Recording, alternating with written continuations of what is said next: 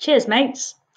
All right, ladies, so this is just briefly how to add Miss Cowan to your Canvas course.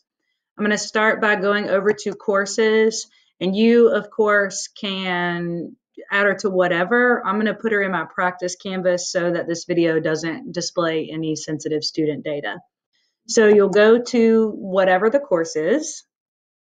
And then once you are in that course, in this sort of middle navigation on the left, you will click on people. Yes, let's click on people. Yay. Once you are in people, you'll go over to the right side of the screen and click the plus people option. And it pops up this wonderful screen.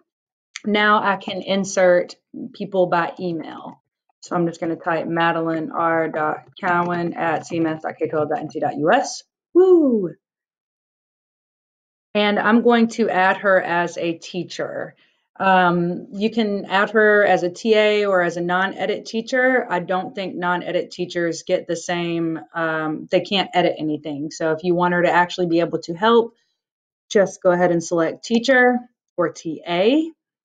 And make sure the section is correct. If you're adding her to like a standard ELA and you have more than one of those, you may have to go in and do the process twice. You do have to do the process for each course. So like our standard classes, you have to do it for, and then the honors class, you have to do it for. Then we are just going to click very easily down here at the bottom, next.